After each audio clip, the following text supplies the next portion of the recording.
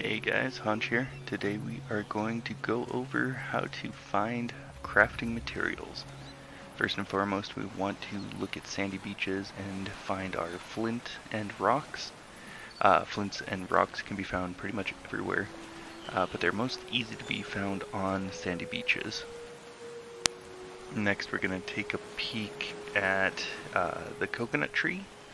But first we need to find something that we could cut down the tree with. So with our flint and rock, we're going to go into craft mode and put our rock over the flint, speed it up a bit, and we have a sharp flint. We could use the sharp flint to easily cut down trees. So we are going to cut down this coconut tree. Coconut trees can be found pretty much everywhere throughout the map, mostly by the beach as well.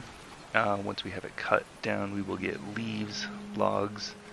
The trunk could be used for firewood as well, but right now the trunk is not used for much.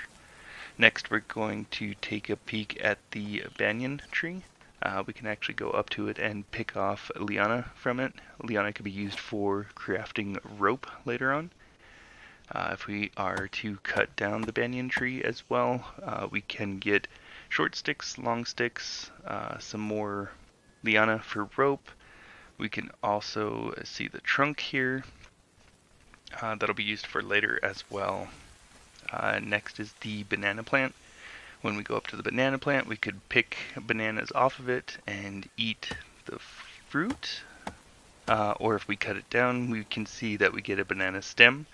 And if you harvest banana fiber from the stem, banana fiber also is great for making ropes.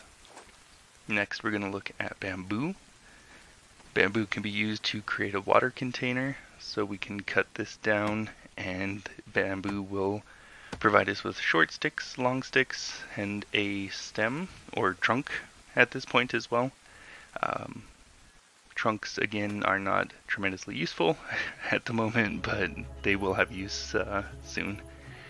Next is the queen palm. The queen palm, again, once we cut it down, we will get leaves and short sticks, long sticks, logs, everything we need for fire, weapons, everything else. And then the next big tree we're looking at is the araucaria.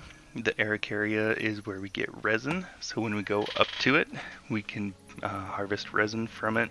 And this is how we're going to craft torches. The araucaria is also known as a pine, mostly found in higher mountain areas, but you can find them in various places around the map from time to time as well.